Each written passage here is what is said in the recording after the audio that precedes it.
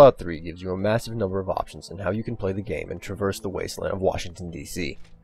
Everything from stealth to running and gunning, fighting with your fists to using miniature nuclear options. Nearly everything is an option. However, as fun as it is to launch a nuke into a behemoth's face,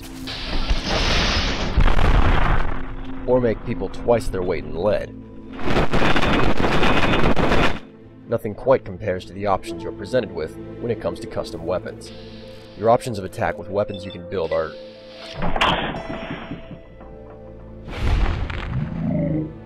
well, they range from awesome to downright obscure.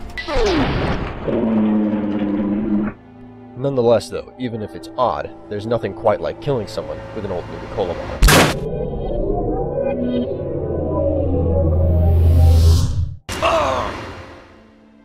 Building custom weapons is the only way to make deadly use of the obscure ammo you find in your travels, and a great way to make money.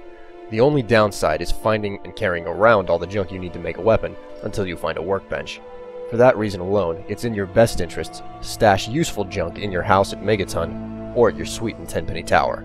In order to build a custom weapon, you first need at least one set of schematics or blueprints. These can be found all over the wastes, and are typically found in 3 ways. They're given as quest rewards, bought off vendors, or simply found lying in specific places. When it comes to schematics, there's a critical thing to keep in mind. For every extra set you pick up, the weapon it details will be in better condition whenever it's created. It's a questionable philosophy to only build weapons until you gain all 3 sets of blueprints, but it's a reasonable rule to follow whenever you make explosives. The reason for this is because with every extra set of schematics you pick up for an exploding weapon, the number of units you make off of a single set of parts increases. Confused? Here's a good example.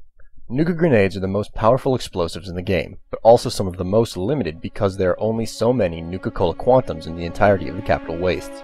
So normally, with a single set of parts, including 1 Quantum, you would make a single Nuka grenade. But with 2 sets of blueprints, you make 2 grenades off of 1 Quantum, and you make 3 grenades if you have 3 sets of schematics. Seeming a bit more pleasing? As a rule of thumb, whenever you're thinking of making any type of explosive weapon, you should wait until you have at least 2 sets of schematics so your parts go the extra mile.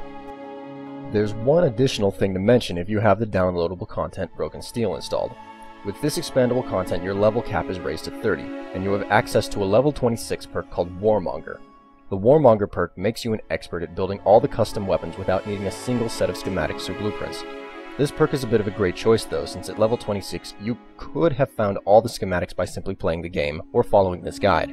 It's still not a bad choice though, since it allows you to bypass some uncomfortable choices and gets around a conflict of interests with the Nuka grenade schematics. Now that we're past the introductory mumbo-jumbo, we can get down to where to find all the blueprints in the game. We'll start off with the most obscure of all the weapons, the Rocket Launcher. This weapon is a good one to use in the beginning of the game whenever you have a lack of ammo. The Rocket Launcher allows you to load up any junk you find and shoot it at your target. The heavier the object, the more damage you do. The schematics for this little wonder, or should I say massive spectacle, are in 4 locations.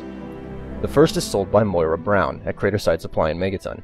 It may not be cheap to buy, but nonetheless it can pay off quickly. The second is bought off the wandering merchant Crazy Wolfgang. You can find him outside of any major settlement, like Megaton, Tenpenny Tower, Paradise Falls, Rivet City, and Canterbury Commons. If you wait outside any one of these settlements for 3 hours at a time, a trader should eventually show up, and one of them will be Wolfgang sooner or later. Like Moira though, he doesn't sell the schematics for cheap.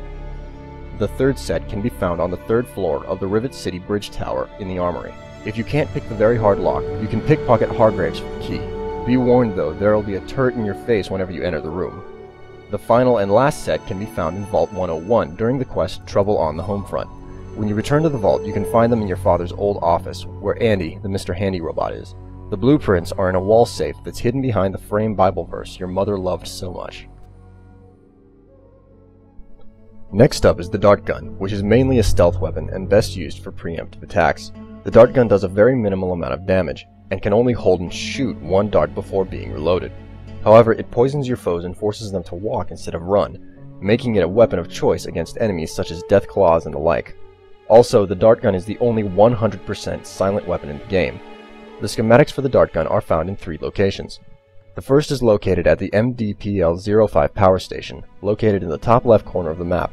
not far from the Raven Rock bunker. The schematics are sitting next to the remains of a now skeletal technician. The second set is a reward for completing the quest Head of State. After helping the slaves from the Temple of the Union get to the Lincoln Memorial, Hannibal Hamlin will reward you with the blueprints.